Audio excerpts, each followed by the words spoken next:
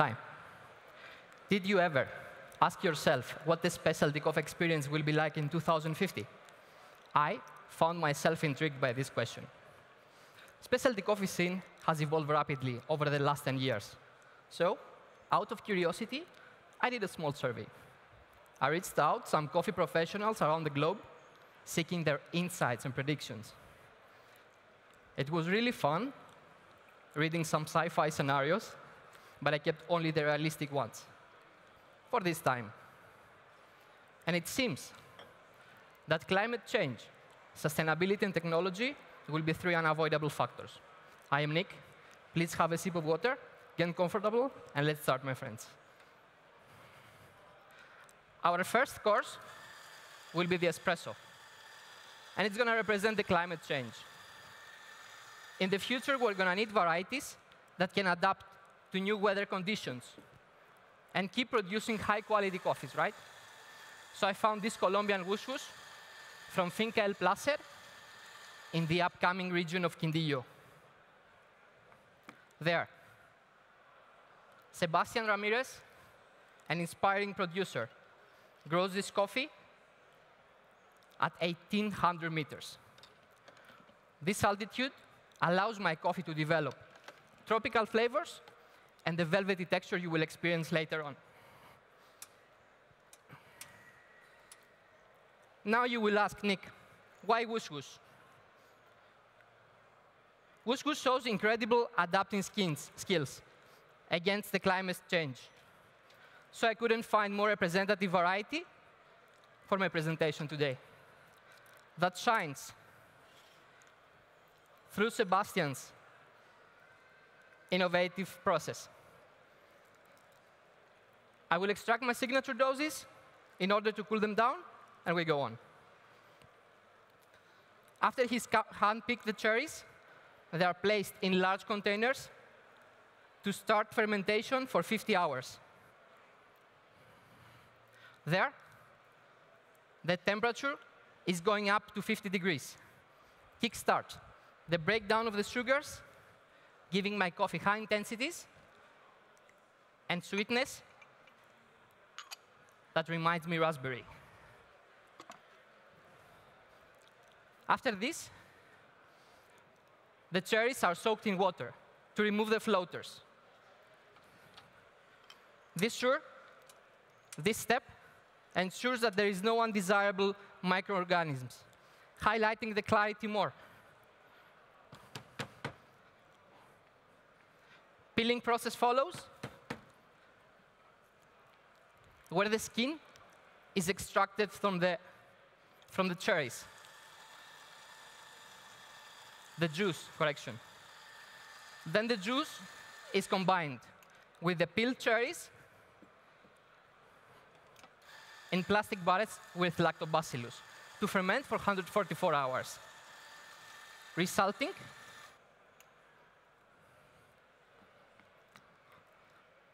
a herbal finish in my coffee. All this before he dries evenly for 21 days in a dark room with controlled humidity and temperature for a harmonious cup, which I will maximize today its potential with my recipe, that is 22 grams in and 42 grams out. So you will experience, please write down, flavors: passion fruit, raspberry, and eucalyptus.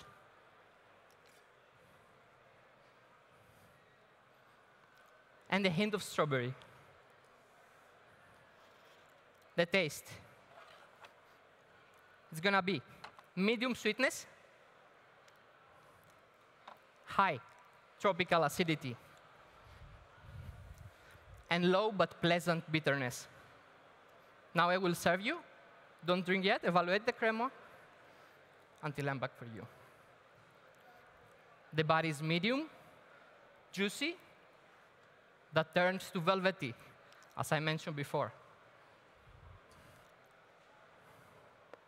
And the finish is sweet. Sorry. And herbal. Now, please, allow me to stir your espressos, because I want you only to enjoy them. When I finish with all of them, go on and enjoy.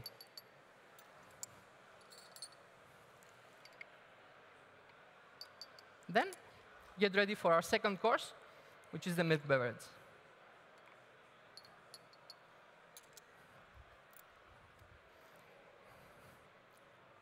Enjoy.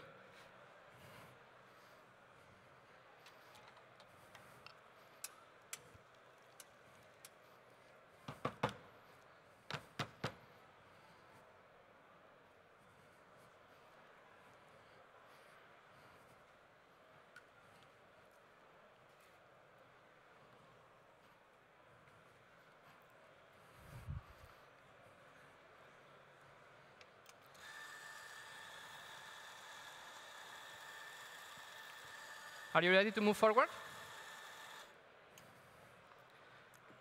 Our second course will represent sustainability. Sebastian grows this coffee organic and sustainable. He's feeding the coffee plants with organic humus from the coffee waste as a natural fertilizer.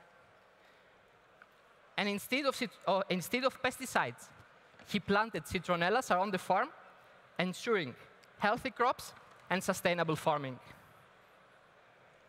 Also recently, I met Mr. Hersel, a local dairy farmer who follows the same principles. His free-roaming cows are producing this 4% fat milk that naturally has high sweetness.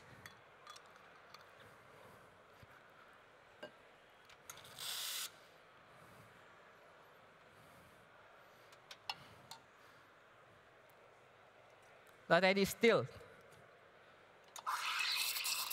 I freeze distilled to reduce it about 20% to improve this natural sweetness, but I replaced this water loss with coconut milk.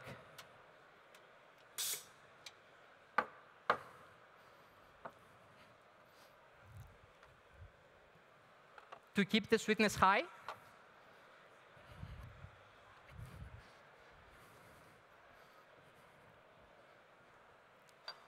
avoid concentration of the salts, and complement the tropical character of my coffee. And now, by adding 60 ml in each of your cups, you will find, please write down, berry yogurt, mousse chocolate, and hints of coconut with a creamy texture.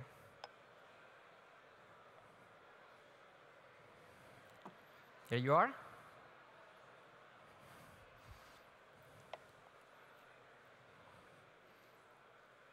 I roasted my coffee using only renewable energy sources, contributing the climate-friendly.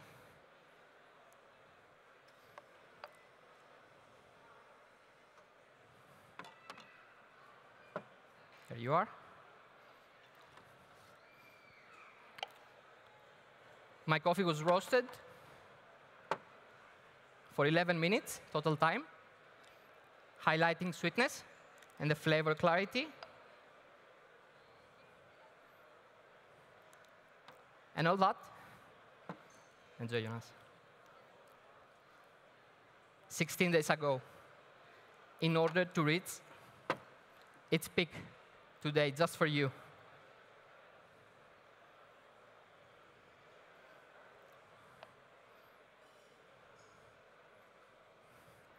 So please enjoy and get ready for our last and my favorite course.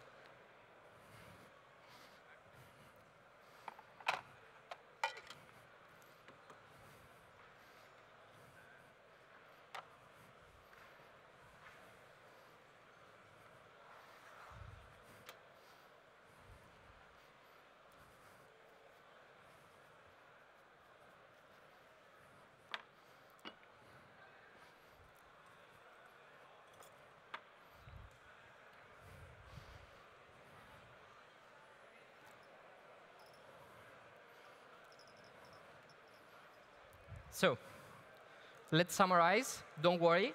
I have the cards in front of you that after, when you finish, feel free to take them with you.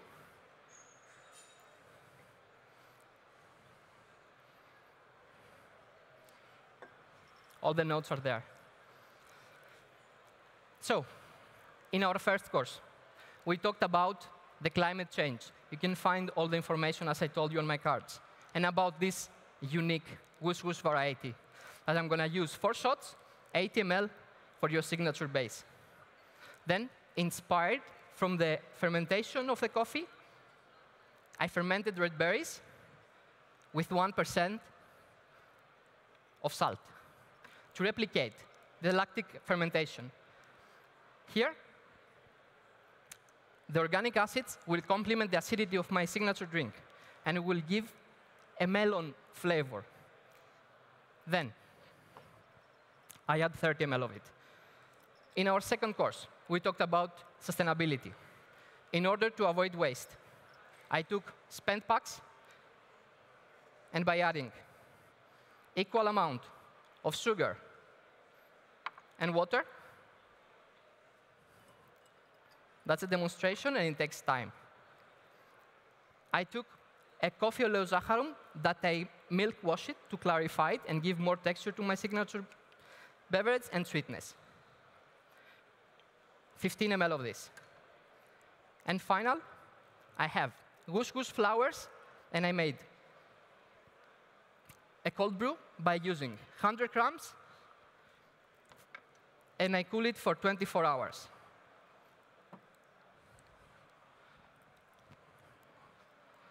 So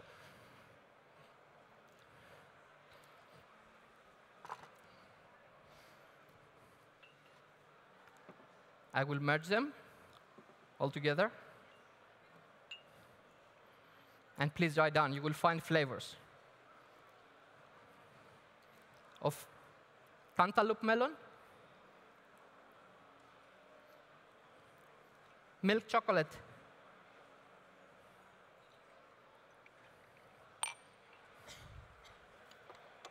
and red cherry. I'm sure my signature beverage can take you straight to the coffee farms. But in order to enhance this experience with the power of technology, when I call my time, I want you to take these headsets, put them on, adjust the eye distance in order to see crystal clear. Then, press the play button, watch the short video, and then enjoy my signature beverage. But before that, future of coffee holds promise and innovation. I'm very positive about that. Please, go on, press play, and then enjoy time.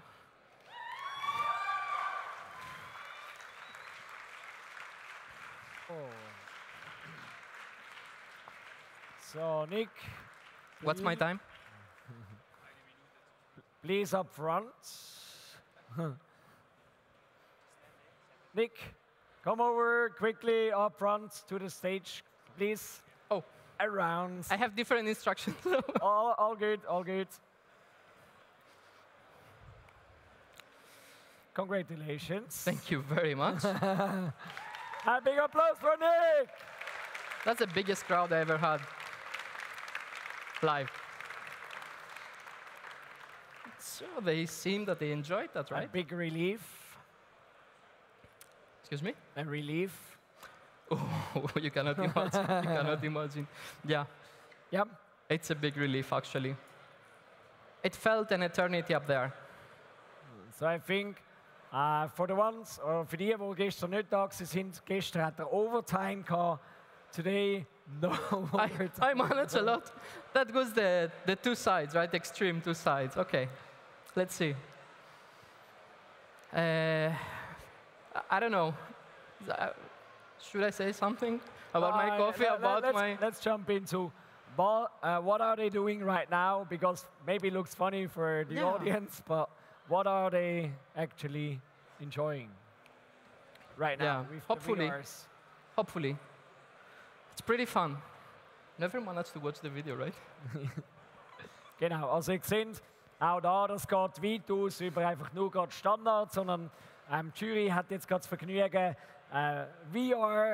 VR-Realität sozusagen auf einer Kaffeeform zu erleben und hat jetzt das als Teil von der Show noch zelebriert. Ich glaube, der Nick geht kurz Tschüss sagen, dann nachher dürfen wir dann sicher noch mal kurz schwätzen. This way?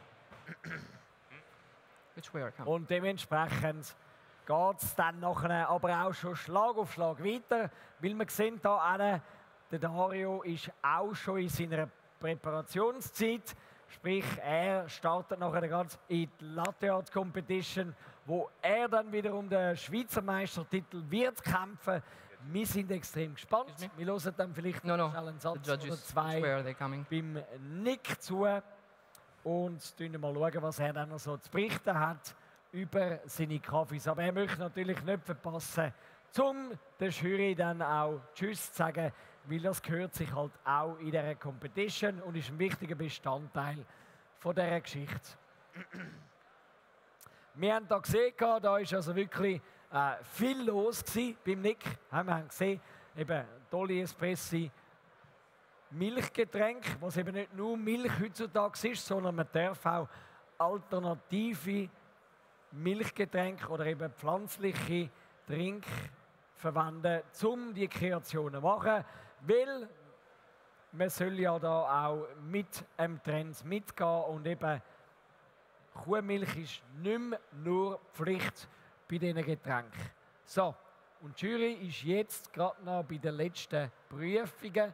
Wie gesagt, da wird nichts dem Zufall überlassen. Auch die prüfen die kleinsten Details. Es wird diskutiert jetzt auch gerade da. Also das heisst, man will sicherstellen, dass alles fair bewertet worden ist, weil die sogenannten Bewertungsbögen müssen fertig ausgefüllt sein von der Jury. Darum brauchen die auch immer relativ lang noch, um eben all die kleinsten Details wirklich aufzuschreiben und sicherzustellen, dass nichts verpasst worden ist. So, und die Jury ist jetzt in dem Moment fertig und verabschiedet sich. Und jetzt würde ich sagen, Nick. Bravo, Nick. Nick, now we have some more room. Yeah, I think and you can relax a bit more. So now I'm relieved. I can tell you whatever you want. The last checks. 076 497. I'm just kidding. But tell us a bit more. What was the idea behind that show? The idea came out of nowhere. I was helping a friend of mine because he was competing in another competition for the world class. It is a mixologist competition, a very high level. And that was 1 month ago that I didn't know what to do. I was thinking to withdraw from the championship. And then I was like, OK, future of gastronomy, future of cocktails, OK, future of coffee. Did you ever thought, like, what the specialty coffee experience, like you personally, will be in 2050? Oh, yeah. Like, that's far. In the last 10 years, we have so much innovation, right? Imagine this far. That's all I could imagine. Like, with some help of some baristas that I know from other continents, other countries. Then I found this coffee that it was like amazing. Thanks, Nikos Alzaras from Greece. He roasted my coffee, this amazing whoosh whoosh, very clean. I was like, OK, I will put everything together. Then I had a small struggle with my video. The 3D video is, the 360 degrees video is something very tricky to calibrate and make a presentation out of it. It came late. It came 2 days before the presentation, the first round. Good. And it was tight for me, very tight. So I count on my experience. Yeah. Let's see now. We'll wait. The big wait is now ahead. Couple of hours to go. Yeah. Relax well. Now, like a leaf, feel very good. Great. So once more, thanks a lot for sharing this experience with us. Thank you. Big Thank you for applause, having me. Nick Spanoudakis!